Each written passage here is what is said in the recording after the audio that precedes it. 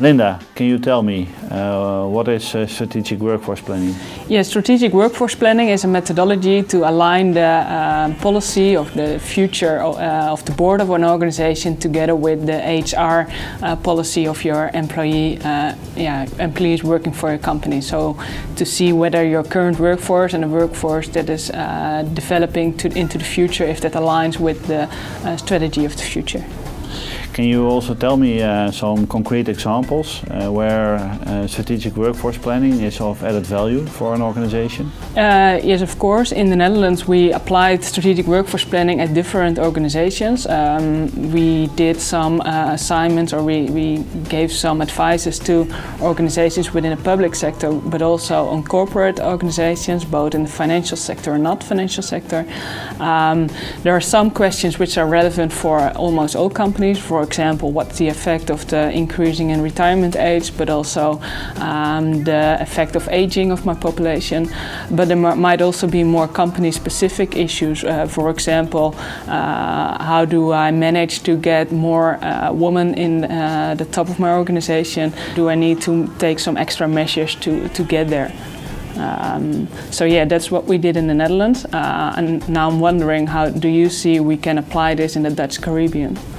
Yeah, in the Netherlands we applied strategic workforce planning to the larger organizations, but nevertheless I think strategic workforce planning is also applicable to Aruba. Why is that? Well, for example, in Aruba also there the pension age is increasing, so you have to identify what the consequences are for your workforce and for the possibility to execute your strategy. Another example is well, the hospital. The hospital wants to know how is my medical resources developing, and can I maintain the quality of the medical aid, of the medical services in Aruba. That's not only a question for the hospital, but it's a question for the whole isle, because medical services, medical aid well, needs to stay up to standard. And do you see other possibilities to apply this within the Dutch Caribbean except for the medical sector?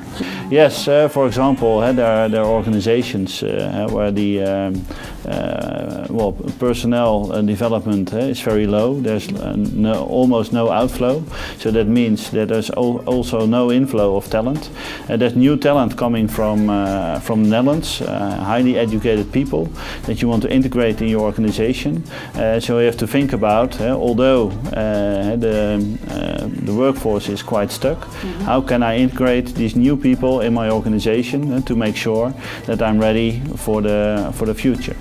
Another thing is, well, you should have a more integral view on your personnel planning on the island. Why is that? Probably there are some sectors where economic growth is expected, like for example tourism. Maybe there's other sectors where that are shrinking, so less personnel is necessary there.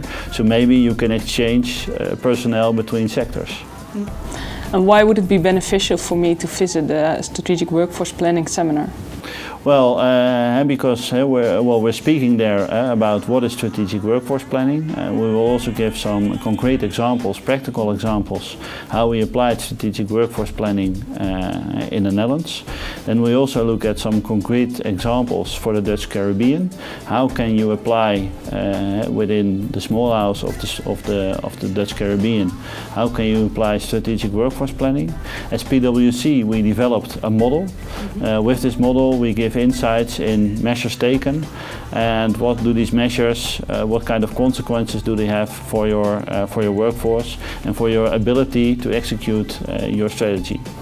So I think it's very worthwhile for boards of directors, for HR people, to come to the seminar and discuss with us about strategic workforce planning. So therefore I want to invite everyone to come to our seminar and to discuss with us the topic strategic workforce planning.